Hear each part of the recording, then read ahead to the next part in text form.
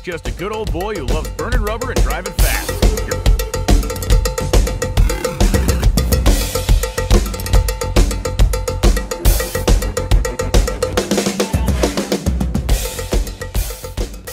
Race day morning, Bristol, baby.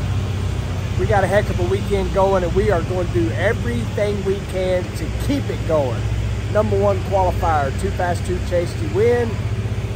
And these kids on this team have been busting their butt. Yes, we kabloomed one yesterday, but you know what? It's part of it. Bumping the racetrack, spun the tires, a lot of RPM, a lot of boost, chunked the rod out of it, made it go boom. But we got her back together, or we'll be here in a little while. Short block's back in, everything will be fine, and we'll go out here first round and we're racing Cameron for Ray. Have no idea what the ladder looks like. I honestly don't look at it because it doesn't matter. It ain't like NASCAR. I can't do a bump and run, so my job is to go out there and race the racetrack and that Christmas tree, and that's what we're going to do. Jimbo, Nikki, Jesse, all the kids on this team will give me a good race car, and I just got to go out there and do my thing because I know they're going to do their thing. Race day, let's do it. Banana time, first round time, going up for driver intro. Might have some rain today. Track conditions are definitely going to be different. Obviously, you can probably tell. Very overcast, but we're ready. Great to have our number 16 qualifier. Me too. Well, you got the fancy hat and all that stuff on, so I'm just going to try not to screw up. I'm all like starstruck. A more popular #1 qualifier there was not this weekend here at the Super Grip Nationals. It is the site of his first NHRA win. He took the #1 spot with a 3.786 at 325 miles per hour. It's his first #1 of the season, his second one here at Thunder Valley, and the 26th of his career. He drives the Parts Plus Ford Racing Top Fuel car for the folks at Rick Ware Racing. And did I mention he's one of your very own native Tennessee natives? Here is your #1 Top Fuel qualifier.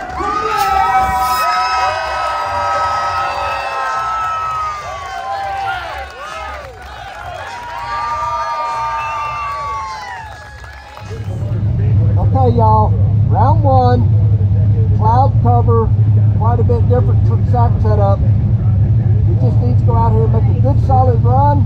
That's what we're trying to do. Let's go. Got them first round butterflies, y'all. It's a good thing. Let you know you're alive. Let's go have fun, brother. Safe one, brother. Love you, buddy. You too, man. Go get him, Bubba. Yes, sir. Thank you, brother.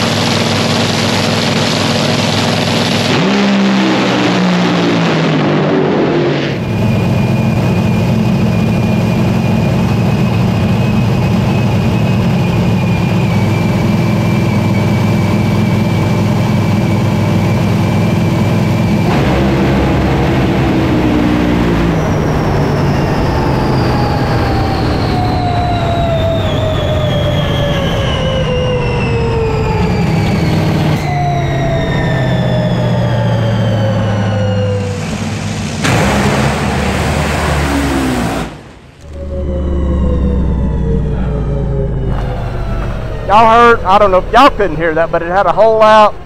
Obviously Cameron had some problems over there and clutch locked up. Imagine that. Sometimes that happens when you shut it off early, and sometimes that happens when thank y'all, love you guys, y'all are the best.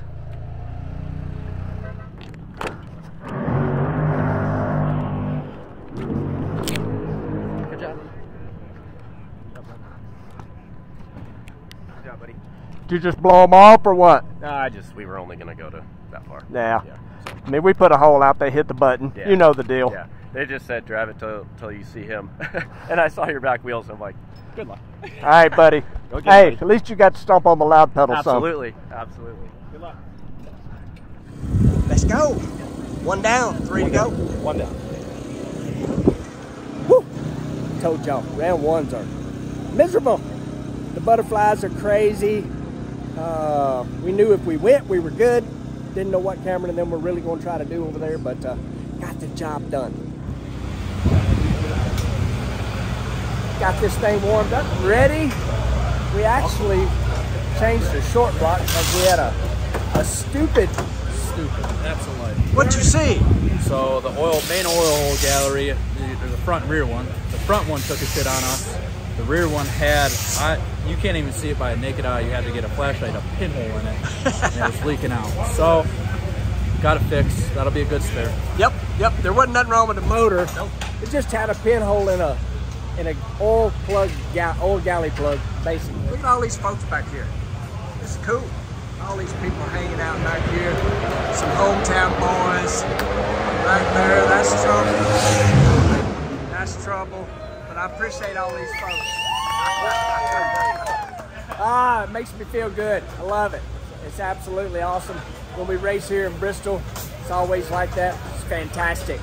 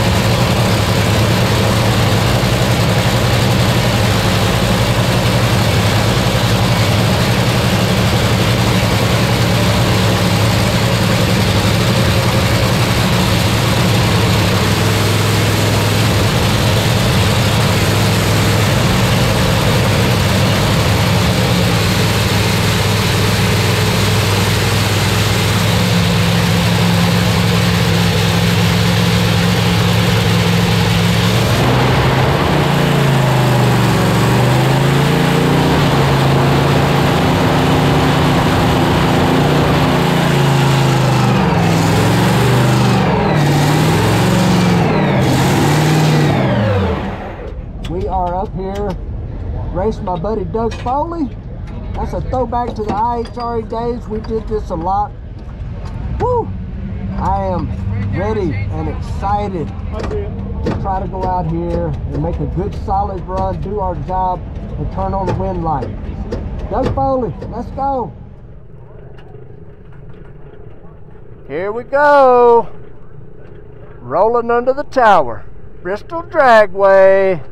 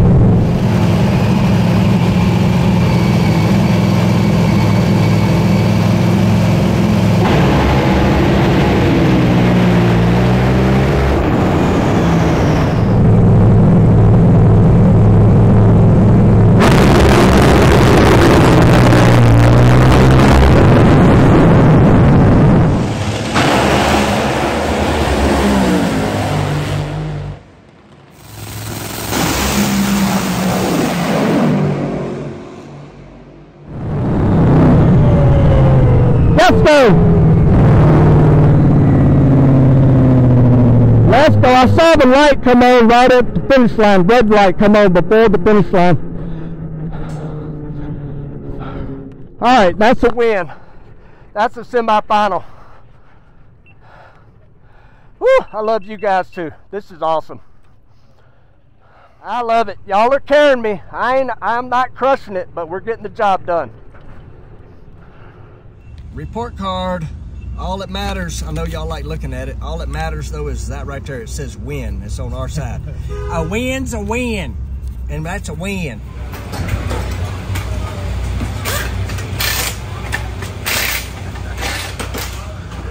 Getting this thing ready, semi-final bound. Tony Schumacher. We owe him another one. We got him in the 252 Tasty Challenge, but he got us at the semis at the last race. We're gonna try to turn that around this go round. Let's go. Yep. Y'all check this out.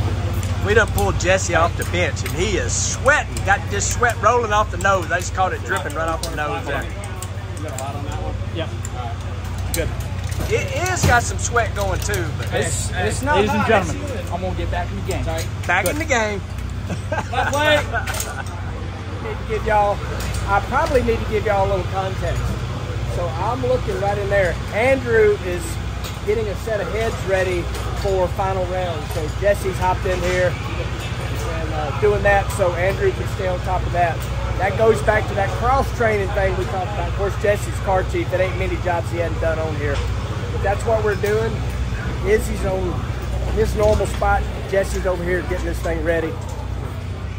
Andrew getting the final round solar heads ready.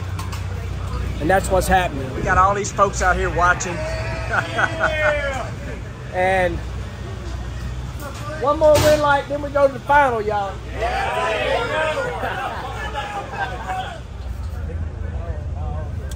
Wow, if y'all could only have heard that conversation we just had. Thank goodness you didn't. We are going up here. Had some clouds. We thought they were going to stay, but sun's back out a little bit. This reminds me just a touch of Bandamere because you do have a mountain, and that stuff will sneak over the top of the mountain. But right now, sun's out a little bit.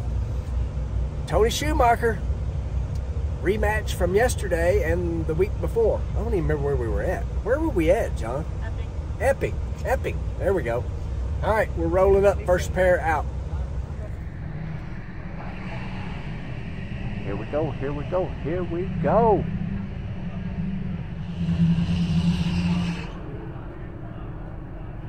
Y'all, they had a huge oil down in the left lane, right on the starting line, looked several hundred feet out, and we don't have lane choice, so we will be in the left lane. But they typically do a pretty dang good job getting this thing ready and making it good. And the signal goes out. Fire the first pair.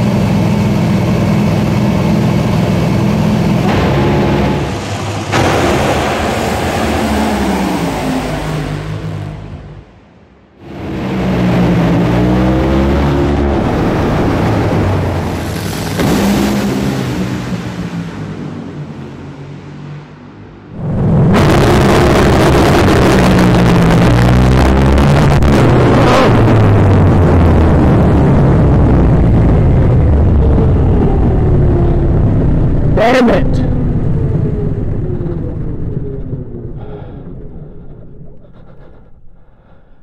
Ah!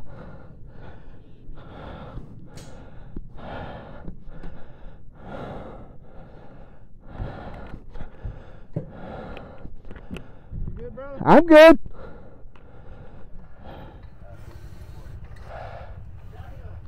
Dang it, y'all. She blowed up on us again. Oh, racetrack's rough, bounces. Ah. I don't see anything else up here in the front. Boom. I'm glad to get off this bumpy racetrack. I bet you are. Yeah. Yeah. It's ugly, y'all.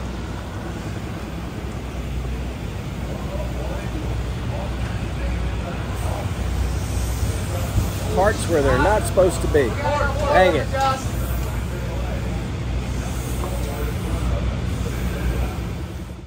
All right, it's about 10 after 11, Sunday night. Didn't really tell you win, lose, whatever happened, but obviously we lost. And you saw the blower kind of askew, as Alan Reinhardt would say. I just wanted y'all to just look around this place. Just check this place out. It is absolutely stunning.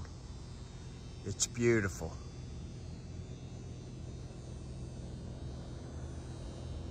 Just look at it. For a place that I love so much, and for the people that run it, that make it so nice, love those folks too. But I gotta tell you something. Down this racetrack right here, it is incredibly, and I do mean incredibly bumpy. It's got some whoop sections in it. And this weekend, we blew our car up twice. And I mean blew it up. Like rods out, intake manifold, supercharger, injector, all junk. I'm going to venture to say well over $100,000 in damage. And we can tear stuff up on our own plenty good. I'm trying to be politically correct. I guess I'm really not trying to be politically correct, because I do love this place so much, and the people that run it. But Those two lanes. Bad. And I know they worked on it, and I don't know what it is they can do about it without spending a fortune. But I also know that a lot of race teams here spent a fortune as well. I mean, like I said, our team, I know 100 grand that we probably lost in 2 runs for something that we could not control. Basically, the engine is going right down the racetrack around 8,000 RPM. The next thing you know, back tires off the ground, 8,960 pounds of boost, and kaboom. It's crazy, but that's what happens. It is what it is. I still love it. It's absolutely wonderful. Hopefully they can get the bumps fixed. And anyway, appreciate you guys watching, liking, subscribing, and sharing. See you in the next one.